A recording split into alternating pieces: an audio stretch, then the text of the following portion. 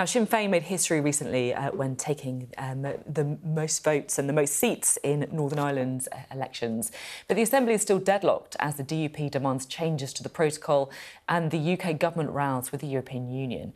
But the non-sectarian Alliance Party was one of the biggest winners too. They more than doubled their seats with a big jump in votes, especially among young people, possibly pointing to a different future for Northern Irish politics. Well, the party says the Assembly must restart and they want to overhaul the entire power-sharing system. So let's speak now to the Alliance leader, Naomi Long, who is live in Belfast for us this morning. Thank you very much for being with us. You did very well in the recent Assembly elections. I just want to start by talking a little bit about what the Alliance Party stands for. What is it that you're about, and what in particular is your stance on the Good Friday Agreement? Well, thank you, Sophie. And we have been fervent supporters of the Good Friday Agreement because from our inception 51 years ago, we were committed to power sharing and devolution locally as the best way to provide a stable future for the people of Northern Ireland, to allow people to self-govern and to create a society which was egalitarian and fair, because that was not the case prior to that point. And unfortunately, it's still not the case now.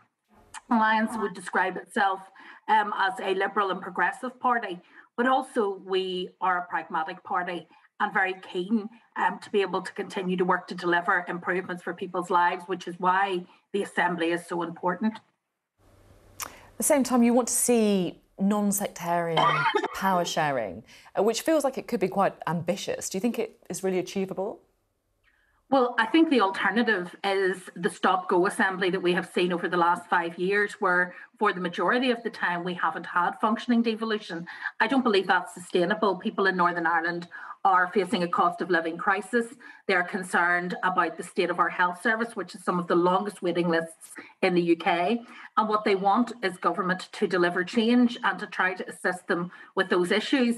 And instead, what they get is government which is held to ransom, sometimes by Sinn Féin, sometimes by the DUP, and a cycle of crisis and collapse.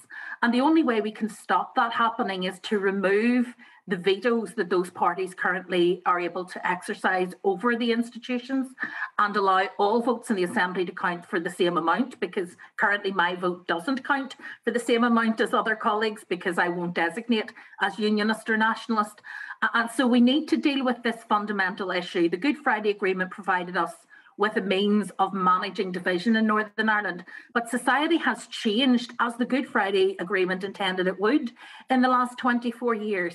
And so we now need to be open to changing the mechanisms and structures, not the principles of power sharing, not the idea that we have to share this place together and work together in order to deliver, but actually the mechanisms that are there which currently are making the institutions more unstable. And that's what we would like to see happen, in order that when we come to these difficult issues, whether it's the protocol or whether it's something else, because there is always something else, that we're able to work through that rather than stop government until it's resolved.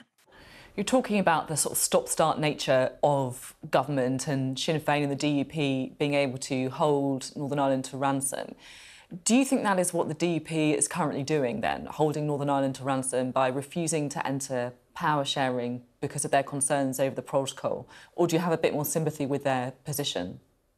Well, I understand their position. I understand their lack of trust in the UK government, because I think at times the UK government have used Northern Ireland as a bit of a plaything when it comes to maintaining a grievance with Europe. They believe that for them electorally, for the Conservatives in England, this is a positive, and so they're willing to continue to have this constant grievance with the European Union, and Northern Ireland is, I suppose, a useful lever for them, but it's very damaging for community relations and for good governance in Northern Ireland. And so I do understand why the DUP lack trust in promises made by the UK government, but undoubtedly they're holding the people of Northern Ireland to ransom. I mean, Jeffrey Donaldson himself has said that he is using the position of being able to prevent government as leverage over the UK government. So, I mean, there's no question about that, and they've been openly admitting it. My problem is that it also holds the rest of us to ransom who want to get back to work, who want to start delivering for the people who elected us only 2 weeks ago, and who believe that there are powers that we have within the Assembly that can address the very immediate problems of fuel costs, of the cost of food and the cost of living in Northern Ireland. can start to deal with reform of our health service, which is urgent, particularly post-pandemic, and yet at the same time, we can negotiate around how the protocol could be improved, because I think all parties agree that certain changes would be beneficial to Northern Ireland businesses. So what do you think needs to change about the protocol then? Well, from our perspective, we are pragmatic about the protocol. It is Brexit that has ultimately caused the instability in Northern Ireland, as we knew it would. The whole purpose of the Good Friday Agreement was to diminish the importance of border issues and to make Northern Ireland function in a fairer way. And unfortunately, Brexit put borders and border friction back on the agenda. And that is very difficult for the very delicate ecology of Northern Ireland to deal with. The protocol was an attempt, albeit I would say a rather heavy-handed attempt, to deal with those border frictions and to ensure that there was still free flow across the border on the island of Ireland and no hard border established. But it did in the end lead to an additional level of friction in the Irish Sea. And I understand that for unionists, that is a very difficult situation, albeit for us, it was an inevitability and a consequence of Brexit. What we need to do now is build trust with the European Union.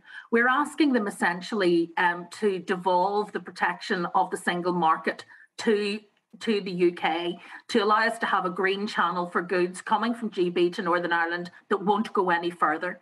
But for them to do that, they need to trust the UK government will do what it says it's going to do.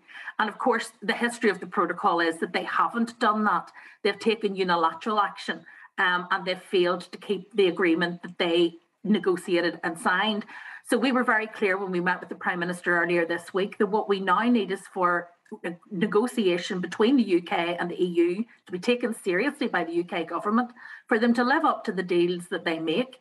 And to work to build trust rather than take unilateral action, which will undermine that, because in doing so, we can minimise the impact of the protocol on businesses both in GB and in Northern Ireland, but still allow Northern Ireland to have the advantage that it has, which is free and unfettered access both into the EU single market for goods and into the UK single market for goods.